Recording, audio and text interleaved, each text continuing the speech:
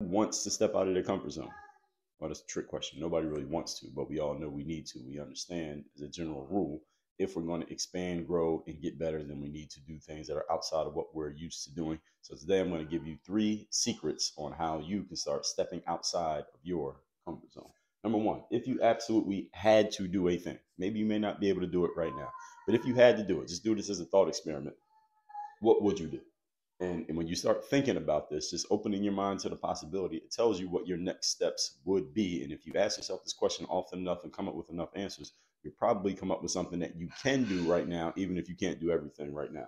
Number two, risk versus inconvenience. When you're looking at anything that's going to push you outside of your comfort zone, ask yourself, am I looking at something that is a risk, meaning I could really get hurt or damaged or destroyed by doing this? Or is it merely an inconvenience that I am making seem bigger or more difficult or more dangerous than it actually is?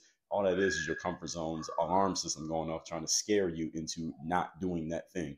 And you have to learn to control that because it'll keep you in the same place.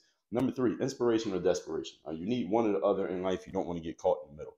In other words, you don't want to just be feeling so complacent and blah about life that is not that bad and is also not that great. And that's how many people live. Instead, you either want to be inspired to go do something or desperate to go do something. But either way, guess what you end up doing?